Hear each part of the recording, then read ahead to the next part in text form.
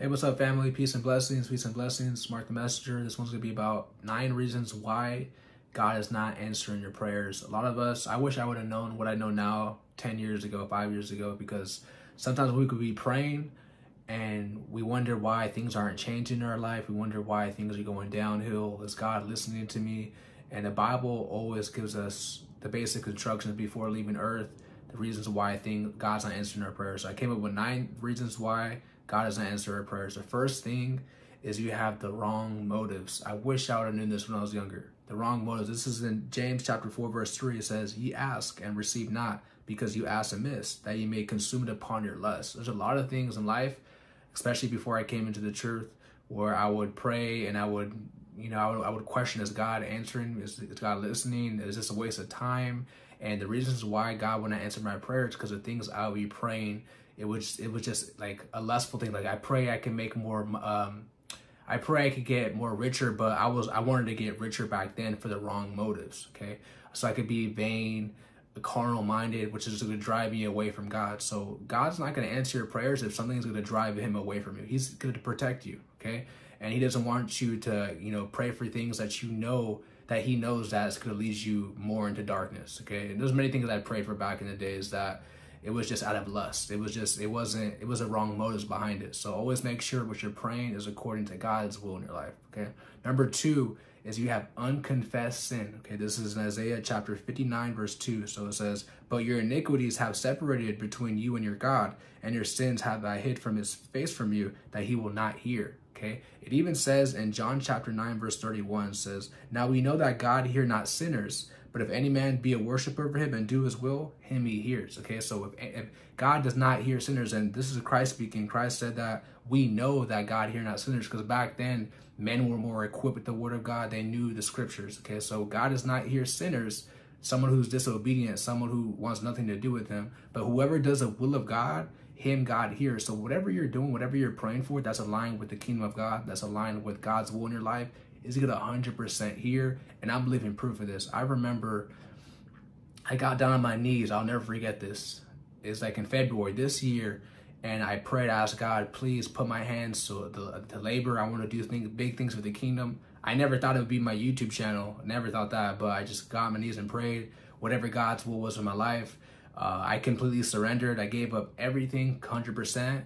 And now I'm seeing that those prayers were answered because it was aligned to God's will in my life. Okay, I had faith, which I'm gonna talk about in a little bit. But yeah, so you want to make sure that all the any unconfessed sin, guys, that has to be fully give up, fully repent from all of that, so God can hear your prayers. For we know God hear not sinners. John chapter 9, verse 31. Okay, number 3 is you have pride. Okay, we all know that the devil was the first one with pride. And it says that in James chapter 4, verse 6 says, "But he give more grace. Wherefore he said, God resists the proud, but he gives grace to the humble." So you don't want to be arrogant. Even the Bible says that God hates arrogancy, self-righteousness, and pride. Okay, so when you're operating like that, he gives grace to the humble. So if you're asking in meekness, and of course it's aligned to the will of God, God hears you and he gives you more grace. So always make sure you're not operating in pride. We know that pride is one of the deadliest sins. And remember that the devil was the first one to operate in pride. You got to make sure that your heart is cleansed, is pure, because when your heart's not pure, when it's not cleansed, it could, not just with pride, it could be envy, jealousy, vanity, stuff like that. So always make sure, guys, you're not operating in pride, and always pray to the Most High and have him reveal things to you, because we all have certain things that we're battling with, every single human on earth. So always pray, and if you don't know what it is, then always pray and ask God, and he will show you, because that's aligned to God's will in your life. Okay, next thing up, number 4 is doubt. Okay, when you have doubt, the Bible says in James chapter 1, verse 5 to 7, so it says, "If any of you lack wisdom, let him ask of God, that gives to all men liberty, and upbraid not, and it shall be given unto him. But let him ask in faith, nothing wavering. For he that wavers like a wave of the sea, driven with the sea and tossed. For let that man think not he shall receive anything from the Lord." Okay, so when you pray, you want to have 100% faith. You don't want to, is God listening? You don't want to have any doubt when you pray. You have to truly believe in your heart that what you're doing is aligned to the kingdom of God. It's aligned to God's will in your life. You're being obedient, and you're 100% positive. You 100% believe that he's going to answer your prayers. Now, you don't know when, because we're not genies. God doesn't work like that. But we know that in due time, in due season, in his will, in his timing, it's going to come to pass. So whenever you're praying, guys, don't have any doubt.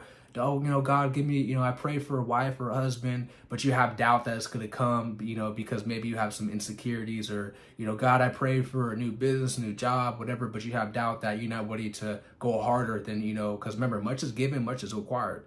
So if you're asking God, for more blessings, he's going to require more of you. Okay. He's going to require maybe you to go work more harder, to provide for your family, whatever the case may be. So always remember that much is given, much is required. Okay, so that was in James chapter 1 verse 5 to 7. Okay, so the next one up, guys, number 5 would be family conflict. Okay, so the Bible says in 1 Peter chapter 3 verse 7, so it says, likewise, ye husbands, dwell with them according to knowledge, giving honor unto the wife as unto the weaker vessel, and as being hearers together of the grace of life, that your prayers be not hindered. Okay, so your prayers as a man, as a husband, could be hindered if you have any bitterness towards your wife or your family, your children too. You don't want your prayers to be hindered, so you got to make sure you're providing, because the Bible does say if a man doesn't provide for his family, he is worse than an infidel. So if you're not providing for your family, God's not hearing your prayers, okay? If you over here, rebelling and, against your wife and stuff like that, God is not going to be hearing your prayers. You don't want your prayers to be hindered, so always keep in mind that, of course, there's always going to be problems in any relationship, in any marriage, but at the end of the day, you guys come into agreement and try to work things out for the best they can. So that was in 1 Peter chapter 3 verse 7.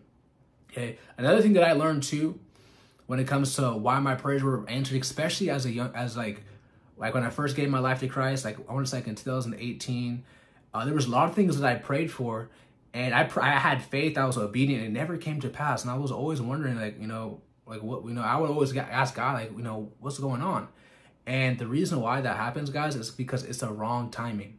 Okay, the wrong timing. So whenever you ask for something, right? And this is even a Bible verse. This is in Isaiah chapter 55, verse 8 to 9.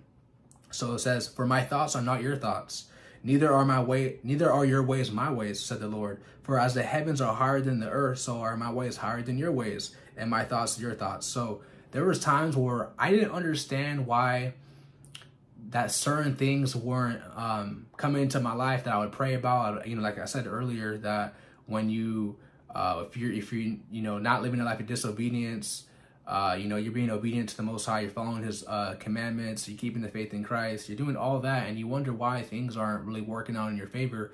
And it's because it's not, and it's on God's timing, and it will come to pass eventually. Everything that I prayed for 3-4 years ago that didn't come within a year, within a couple of months, it came like 2-3 years, 4 years later. Okay, so that's why you gotta have faith and understand that. And the Bible even says when you pray, be not as the heathens who give repetitive prayers. Okay, once you say a prayer, guys, that's it. God has, now if you're living according to His word, He already heard it. You don't have to keep on praying the same thing over and over again. And I remember I used to always do that when it came to asking until I read that Bible. That's why it's so important, guys, to know the word. Okay, that's in believe that's in Matthew chapter 6. I don't know the entire verse. I'll leave a verse somewhere on the screen, but you want to make sure that whatever you're praying for, you're not repeating the same thing over and over again. Okay, be not as, I think it says be not as a heathen. Okay, so the next one up would be, I think this is number 8 or number 7, is that you never ask. Okay, you never ask. There was times where I was living according to the word,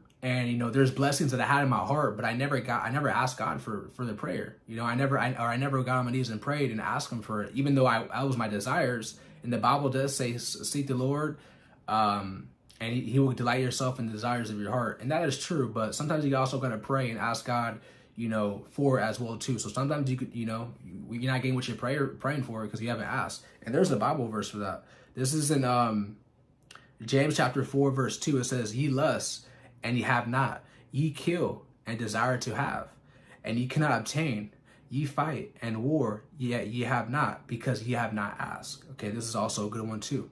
Matthew chapter 7 verse 11 says, if ye then, being evil, know how to give gifts unto your children, how much more shall your Father which is in heaven give good things to them that ask Him? So we got to ask God. Get down on your knees and pray and ask God. Like I said, God is not a genie. He's not going to just appear right there. You got to have faith. You got to have patience. And it's all that aligns with having the fruits of the Spirit. Galatians chapter 5 verse 22 to 23. faith, love, peace, joy, goodness, self-control, probably forgetting one more, but that's all what it aligns to. When you have the fruits of the Spirit, you're going to be patient. You know that whatever you prayed for, you have 100% confidence that it's going to come to pass. Okay, so the next one up, I think it's number 8 or number 9, is protection. Okay, there's a lot of times, this is something that I wish I knew when I was younger too as well. A lot of times we pray for something and we wonder why, you know, we're living according to the word, and, you know, let's say maybe we're praying for like a new job, or like a new or maybe like you want a girlfriend or a wife or a husband, you know, stuff like that, right? You're praying, it's not coming, and it's because that God knows, or let's say if you're already with someone, right? God knows that that person is not aligned to be in your journey, and you got to be okay with that. You got to accept that, because God knows more than you know. Okay, maybe that person won't make it. Maybe that person is just serving God for a season, and you're in it for the lifetime. You're fully committed, and that person's still on the fence. So God is actually protecting you. You know, wonder why things aren't working out. It's because God is protecting you. Sometimes rejection to us humans, could be a form of God's protection. And that's why the Bible says understanding is a wellspring of life into him who has it. So to have understanding, okay, why God did not hear this prayer, why God did not answer my prayer, because he was just protecting me. And you will know in due time. Okay, everything that the thing that you prayed for and you're wondering why, like, you know, what's going on, 6 months later, a couple seasons later, a couple years later, you're going to come into a realization, wow, I'm glad God didn't hear that prayer. You know, he did hear, but he was just protecting you.